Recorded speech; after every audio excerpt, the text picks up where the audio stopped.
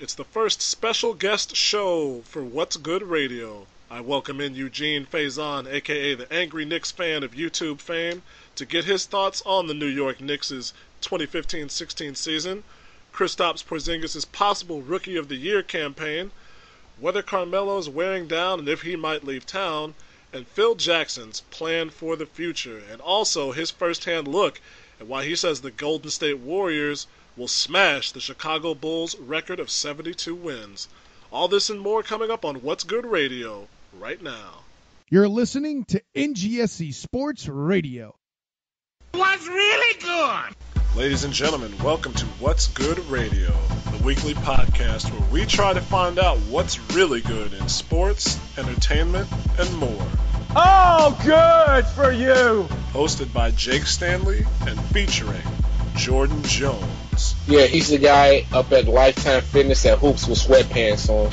Marcel Ayers. I hate the notion people like, I'm not black, I have no color. Are you kidding me? Dan Meehan. Because you're not bad enough to go get yourself a kick-ass prospect, and you're not good enough to really win anything. And Montel Hardy. And even if he doesn't do a whole lot better than Cutler, I think we can pay anyone to go out and turn the ball over 3 times. This is What's Good Radio.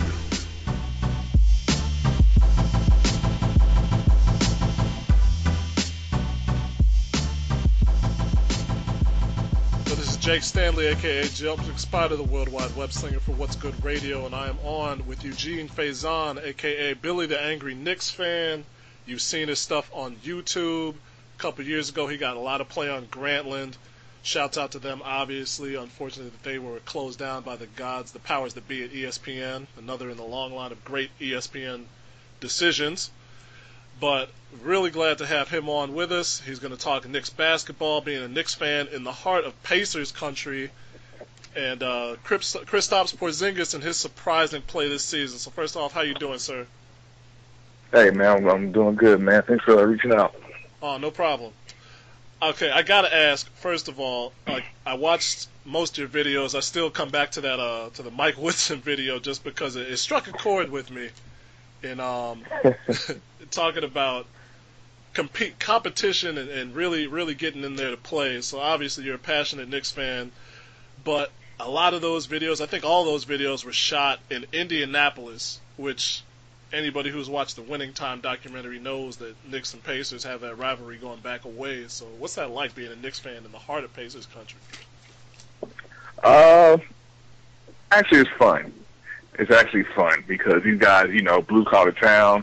I'm here because, of course, I'm in the military. My job purposes have me here, but it's kind of fun, man, being like the villain amongst all these Pacer fans. That deep rivalry between the Pacers and Knicks. Every time the Knicks are in town, I'm at Banker's Life. I'm getting yelled at, but at the same time, it's all love. So it's kind of fun. Now, those last couple of years, Knicks games at Bankers Life Fieldhouse haven't been that good for you. Do the Pacers fans, are they cool, or do they kind of give it to you like a little bit worse than they should? Oh, it's both. It's 50-50. It's 50-50.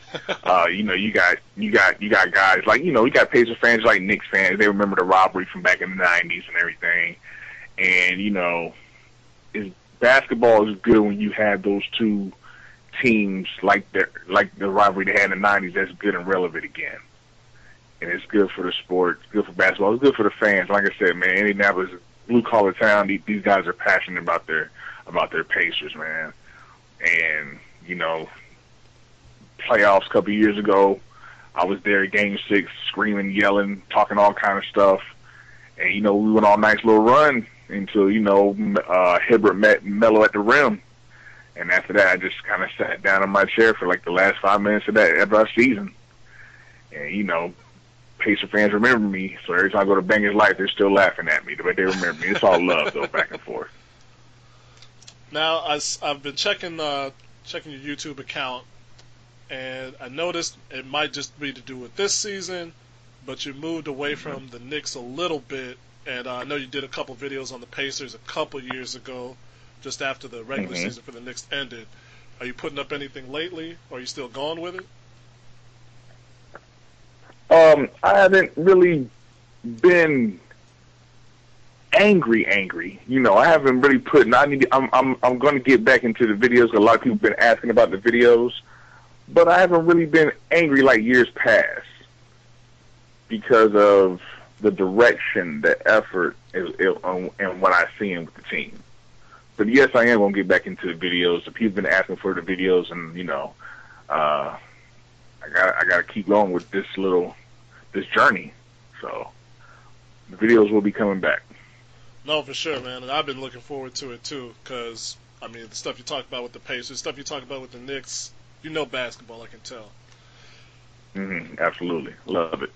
Talking about the direction that the Knicks are taking, you put up the video about you going to the draft. You were there with the Knicks Nation at the draft up in the second deck there, Radio City.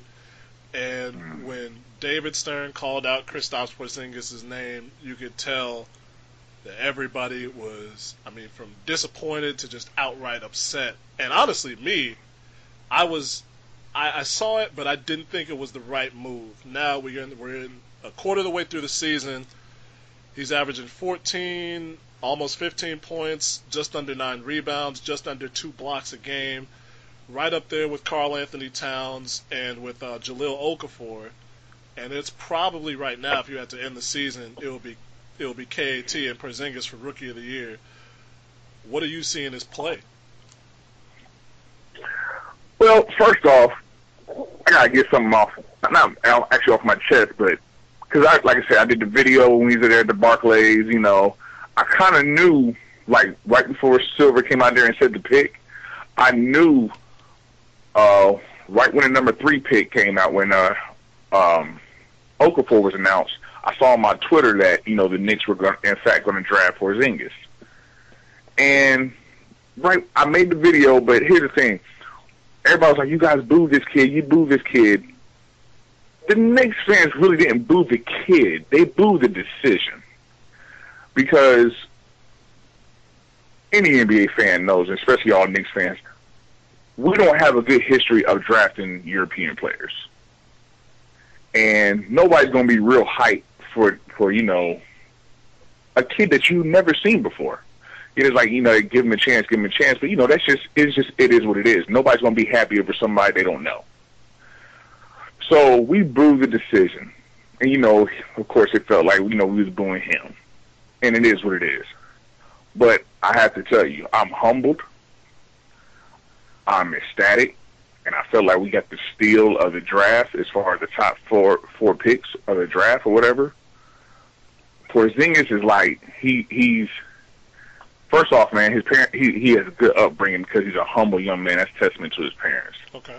The kid is he like he has no fear in him, and as Knicks fans, we should applaud him because he wanted to come to New York, you know, and he was selling that. He wanted to come here. He wanted to accept the challenge, and right now he has stepped up to the plate like any other rookie we haven't seen in a long time in the NBA. 7'3", very versatile, soft hands, nice jumper. Inside, he has to work on his fouls. You know, he gets in foul trouble from time to time. But, I mean, he's a real solid player. And it looks like he's the kind of player that can take a lot of load off Carmelo. As, you know, when Carmelo gets the ball, it's a lot of one-on-one ball. And you know, the Knicks in the past used to look at him to put buckets, put points on the scoreboard. We don't have that now. And the Porzingis, along with a follow, I think, is really helping Carmelo out.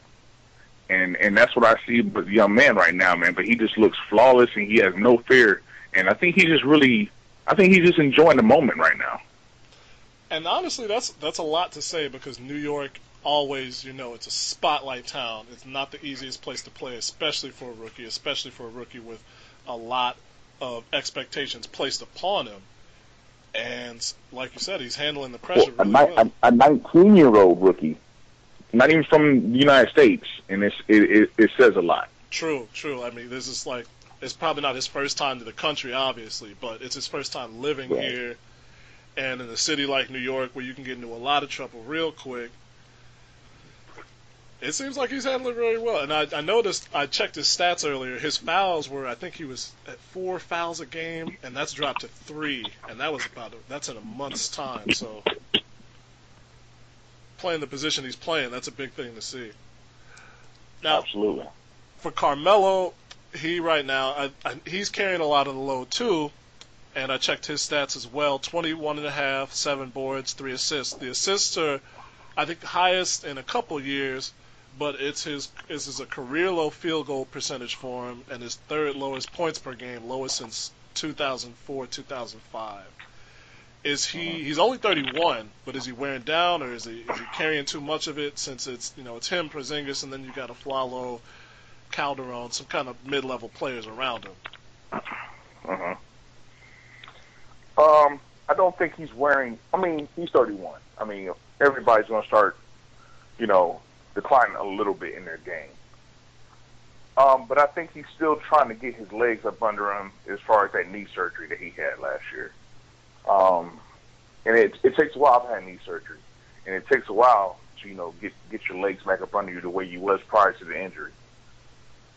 But I also think he's trying to change up his game a little bit as well, because, like I said, he doesn't have to carry the load as much as he used to in years past. He's trying, as you see, his assists are up.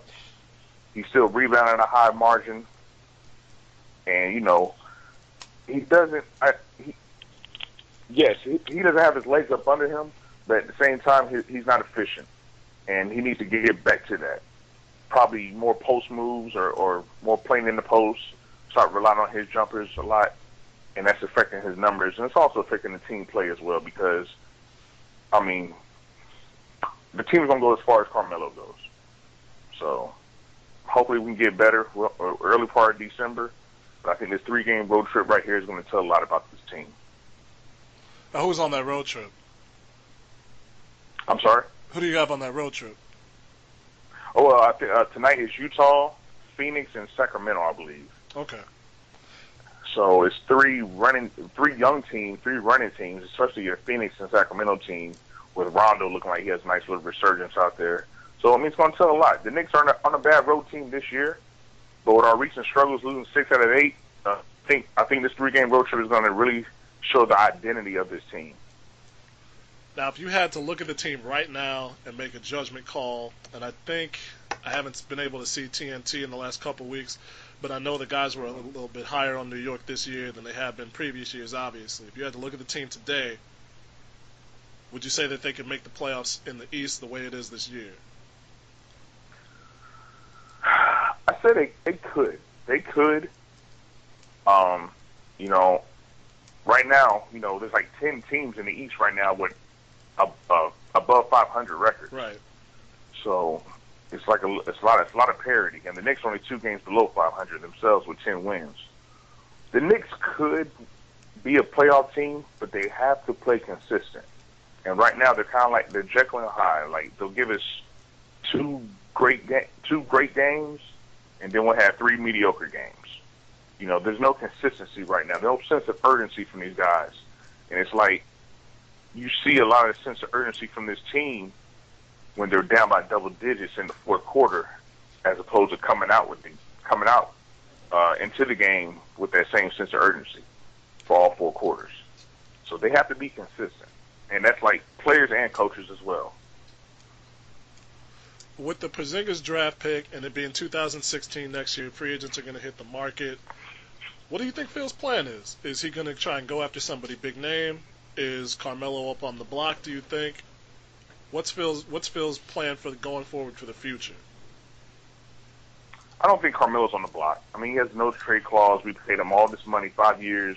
I know a lot of Knicks fans, they're mad at Carmelo for some reason. I don't understand. A lot of Knicks fans are not Melo fans, and I'm not understanding why. Because this year, since he's been in New York, is the very first time the team has been solely built around him. They tried to start a Carmelo experiment. It just didn't work. It didn't work. And this is the very first year that Phil has tried to put it around him. Melo says he has bought in. He's always bought in Phil's plan. I don't really know who he will go after. I'm not really not one of those fans that's going to jump on the, the Kevin Durant trade or, free agent, whatever. A lot of big superstars. Phil's never tried to build a super team,